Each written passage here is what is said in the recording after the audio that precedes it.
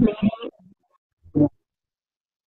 so I thought that I could make a couple of videos going over the concepts that we're going to be talking about this week. I think I'll be posting these videos to YouTube, so feel free to post your comments on the YouTube video so that other students can see, or you could email me privately if it's something that you don't want other students to see.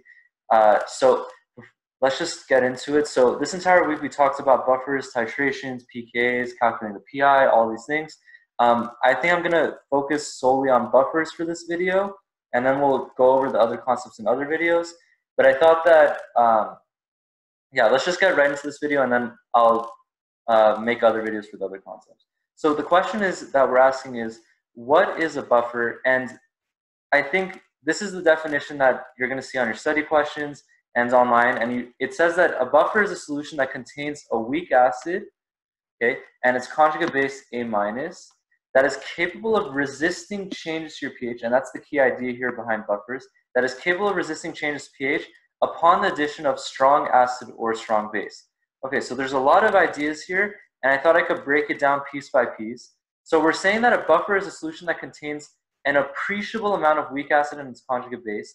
I'll make a video later to explain what I mean by appreciable. But the idea here is I want to go over the idea of weak acid and conjugate base. So we denote that by saying that a weak acid is anything that's protonated form, and then conjugate base is when we deprotonate that weak acid. So to give you examples to contextualize what I'm saying, so if I had a weak acid and conjugate base table, so if I gave you a carboxyl group, when we deprotonate that, that becomes a conjugate base.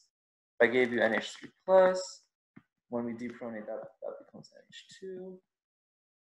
NH2.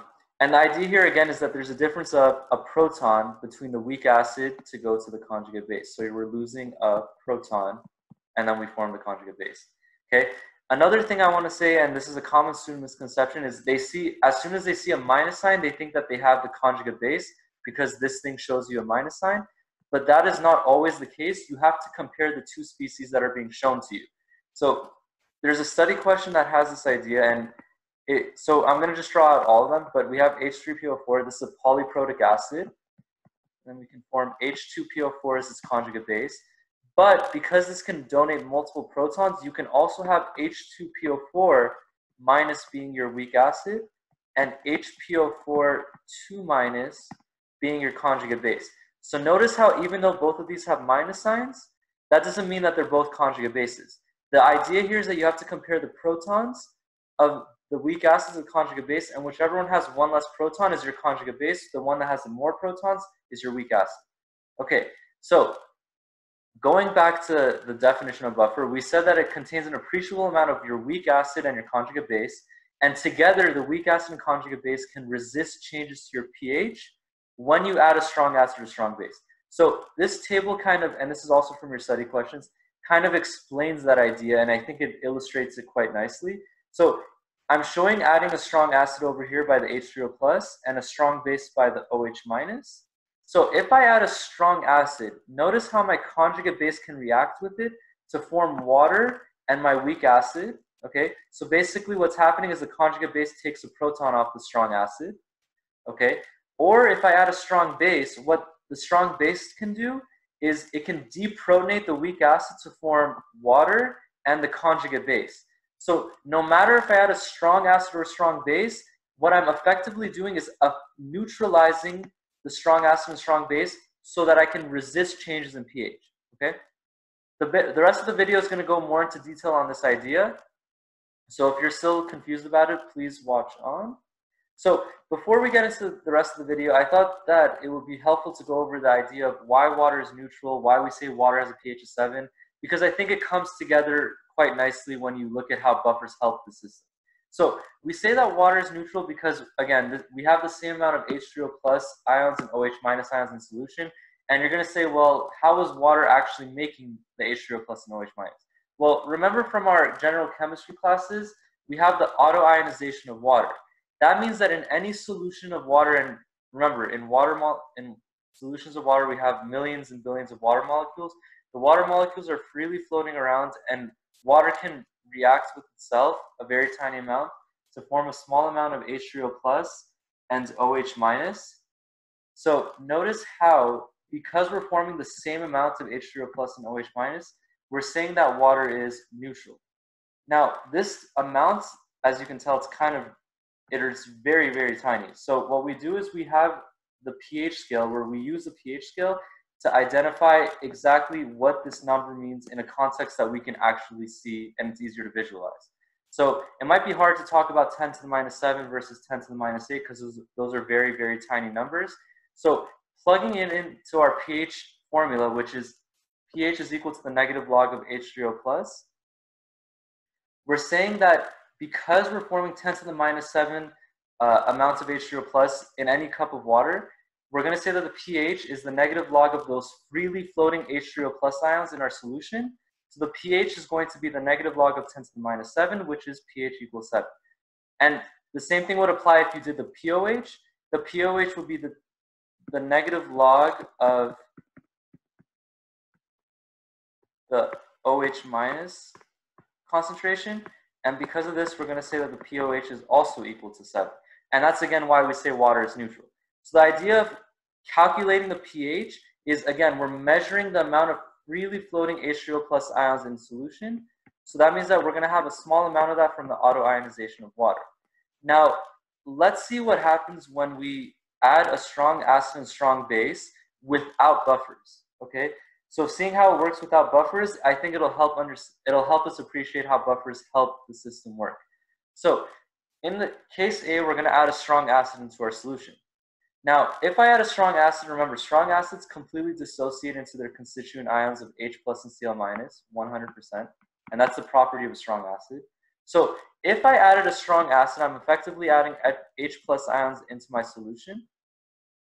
And the H plus ions that I'm going to add into my solution, they're going to react with freely floating water molecules to form H3O plus.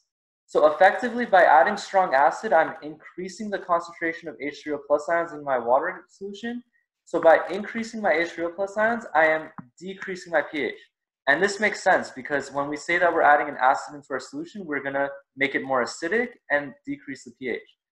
Now, let's see how that works for adding a strong base. So now in this case, we're adding NaOH. I just use that as an example. When you add NaOH into your solution, what happens is, again, the NaOH dissociates into its constituent ions. So we're effectively adding OH minus ions into our solutions. So let me draw that out over here. Okay, so in this case, we know just from like our general chemistry classes, if I add a base into my solution, I'm going to increase my pH. But how exactly does that work? Well, this works again because remember that water autoionizes to form a small amount of H3O plus, and that's where we got our pH. But when I add NaOH, the OH minus will react with those freely floating H3O plus molecules to neutralize it and form water. So thereby, I'm effectively decreasing the concentration of freely floating H3O plus ions. And because I'm decreasing the concentration of H3O plus ions, I'm going to increase the pH.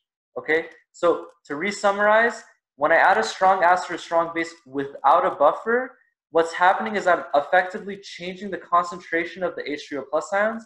If I add a strong acid, I'm going to increase the concentration of H3O plus ions.